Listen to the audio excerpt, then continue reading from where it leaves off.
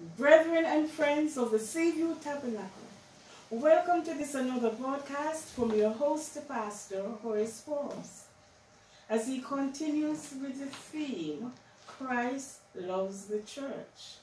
Grab your Bibles and let's study along with Pastor.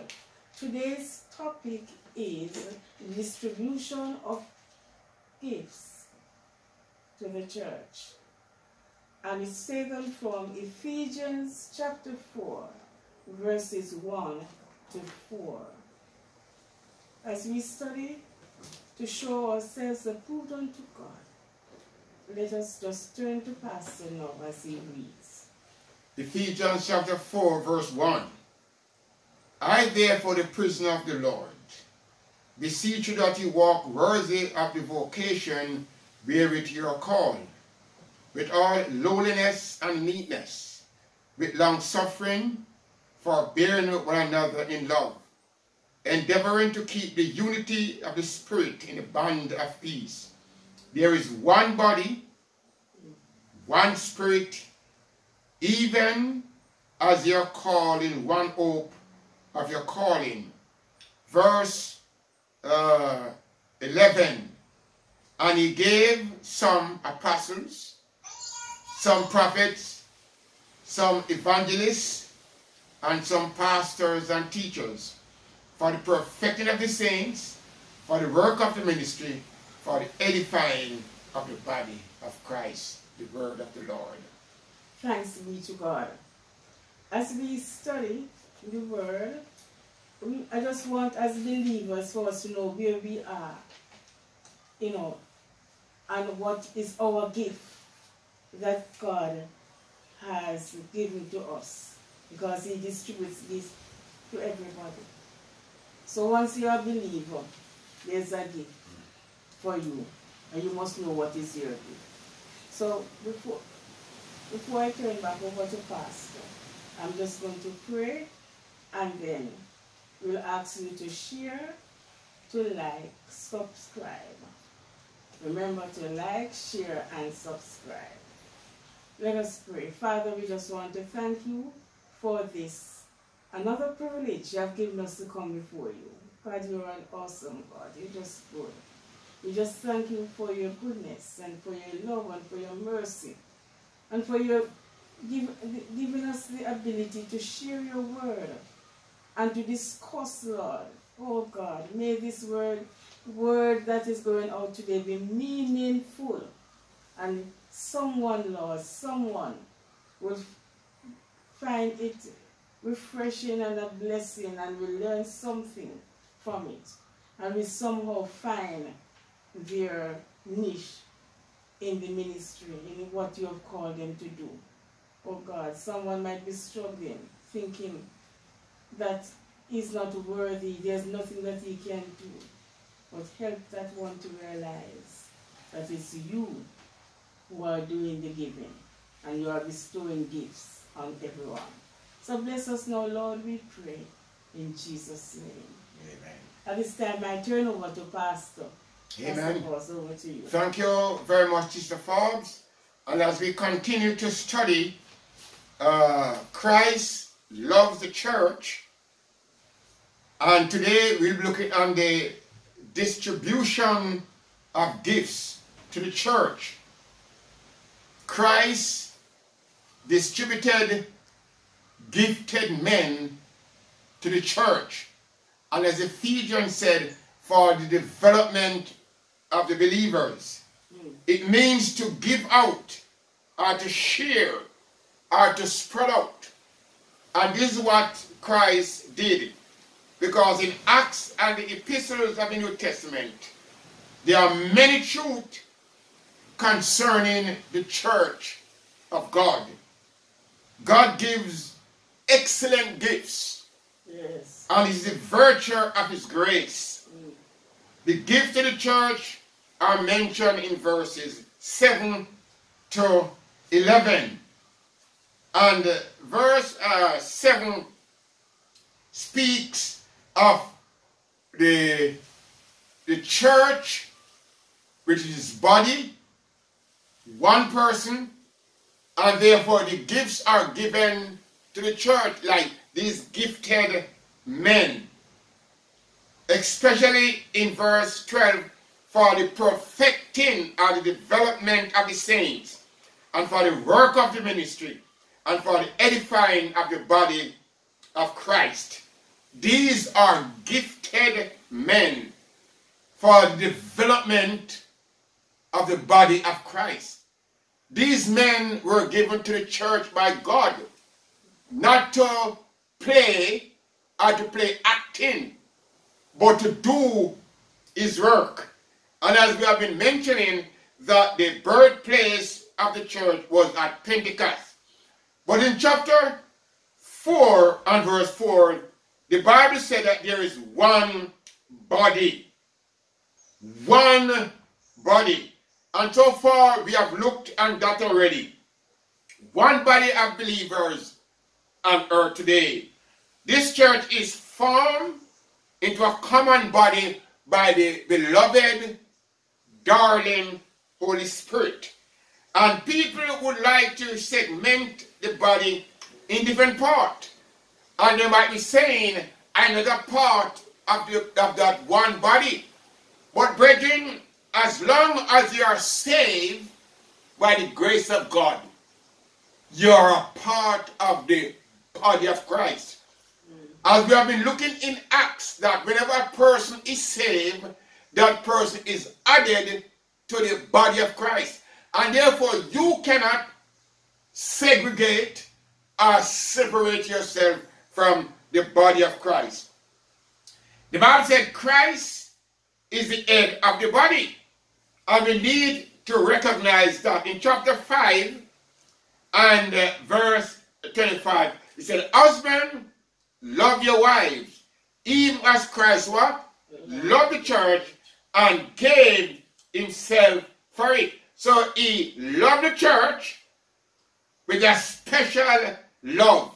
And therefore he is the head of the church.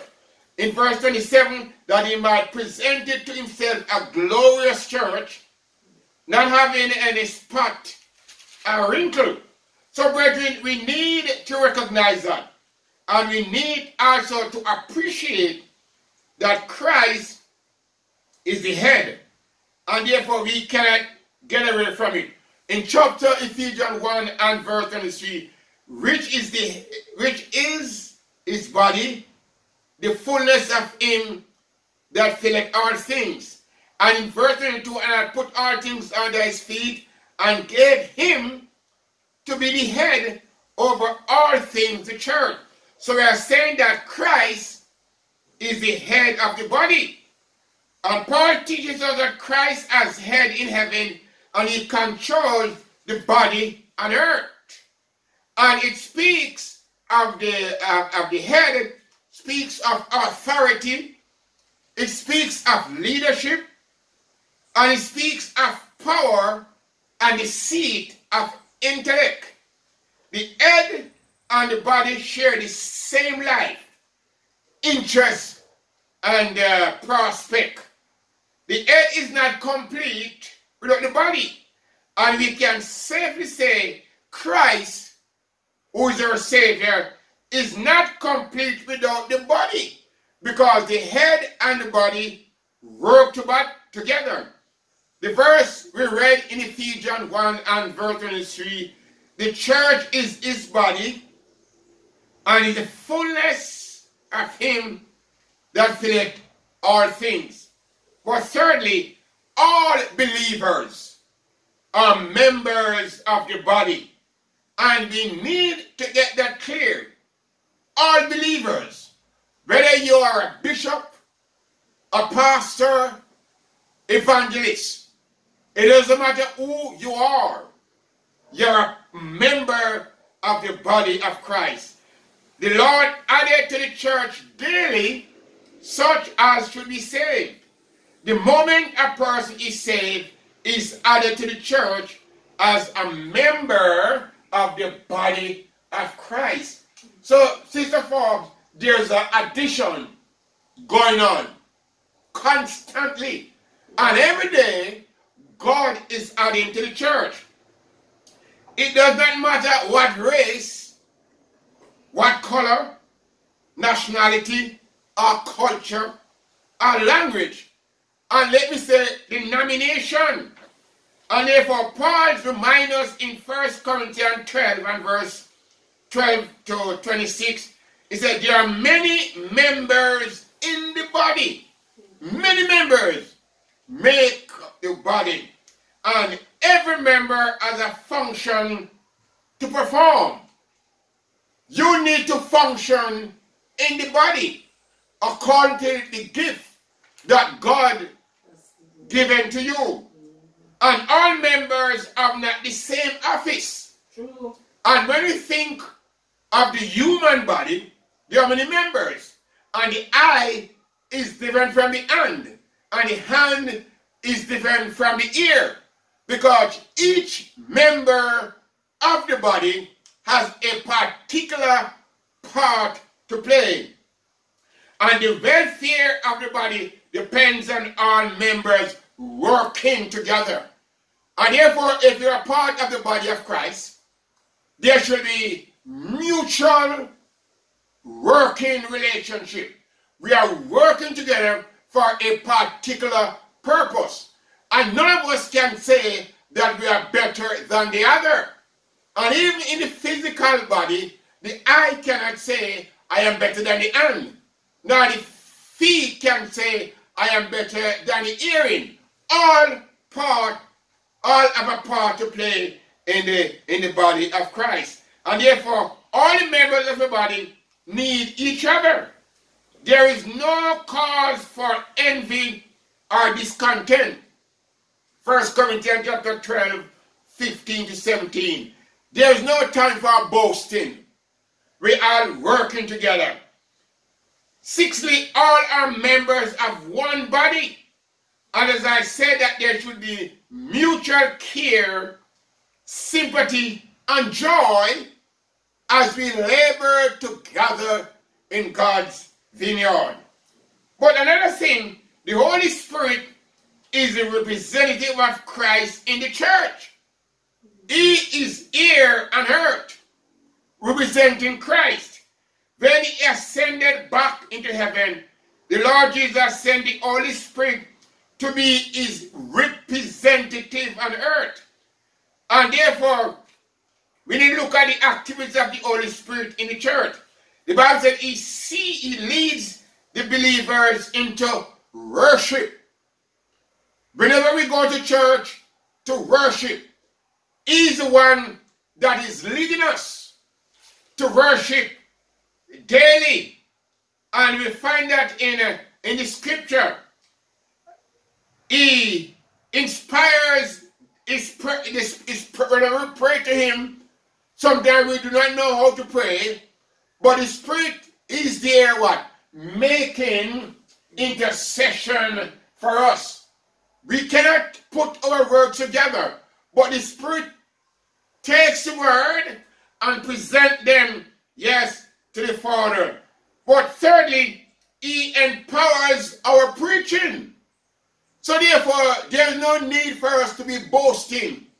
He's the one who galvanizes us, and he's the one who teaches us and leads us in the preaching. In 1 Corinthians chapter 1 and verse 5, for our gospel came not unto you in word only, but also in power and in the Holy Ghost, and in much assurance, as ye know what manner of men ye were among you for your sake.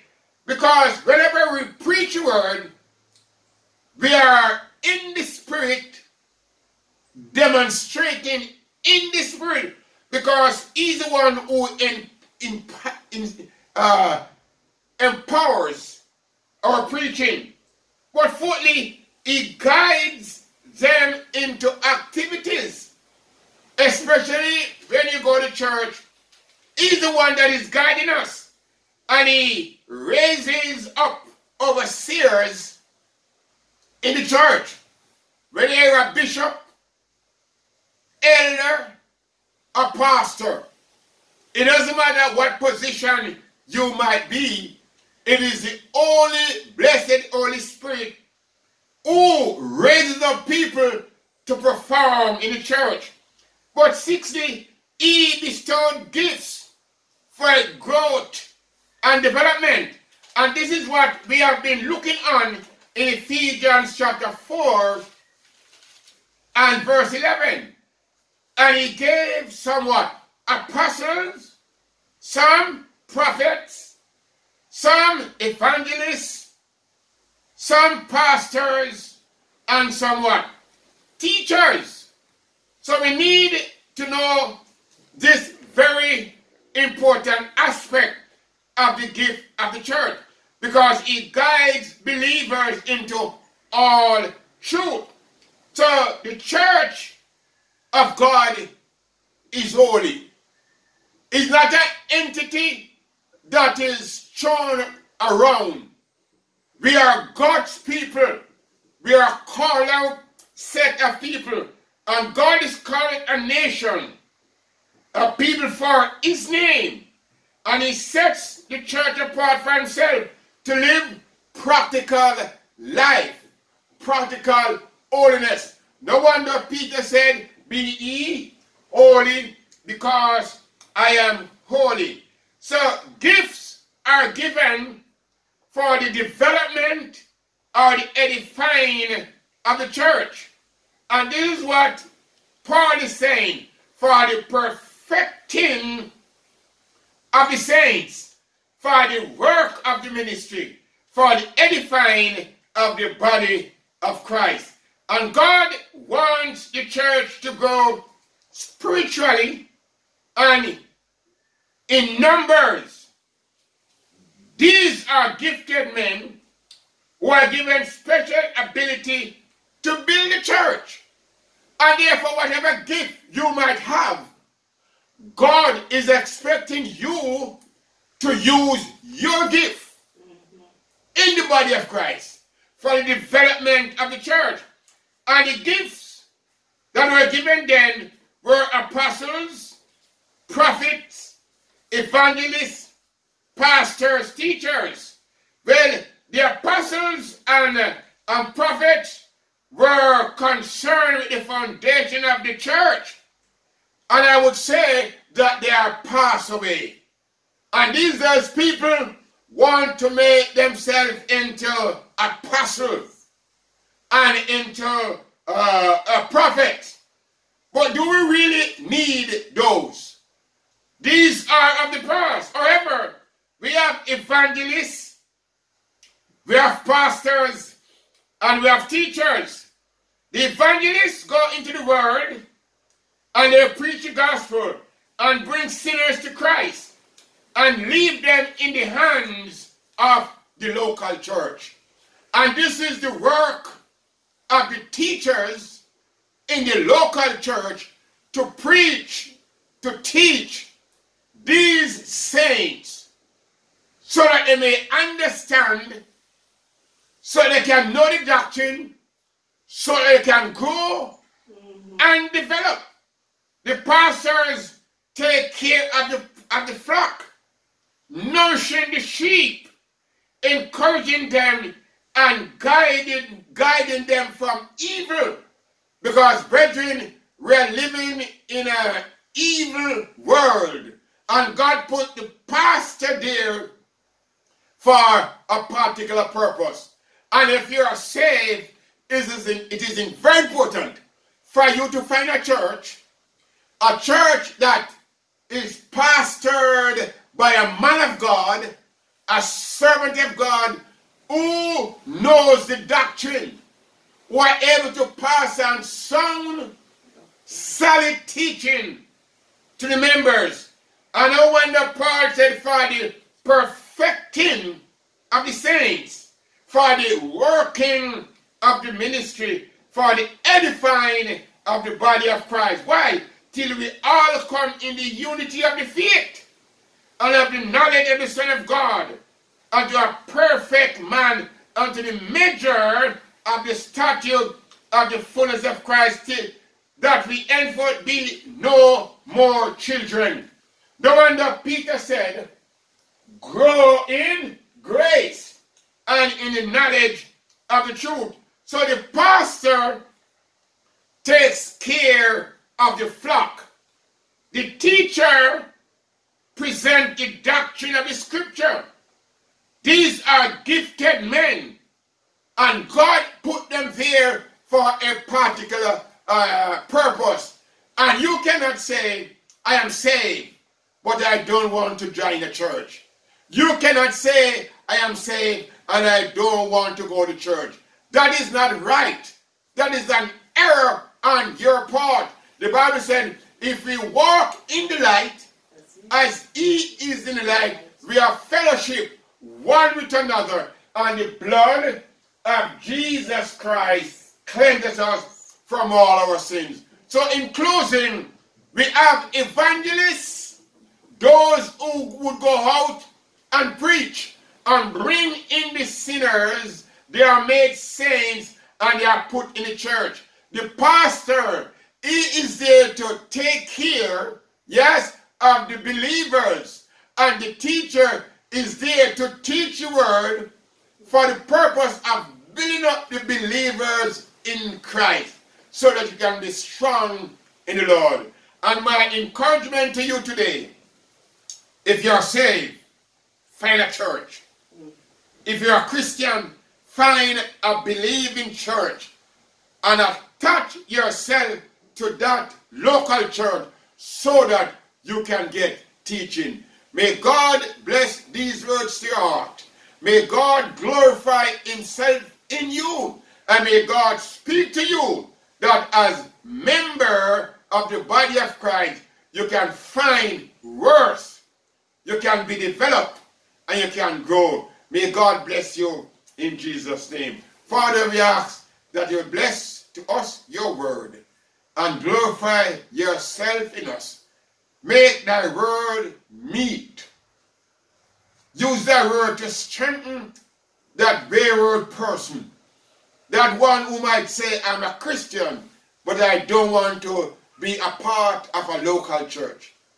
May your word today be a blessing to that person. These mercies we ask in Jesus' name. Amen. Amen.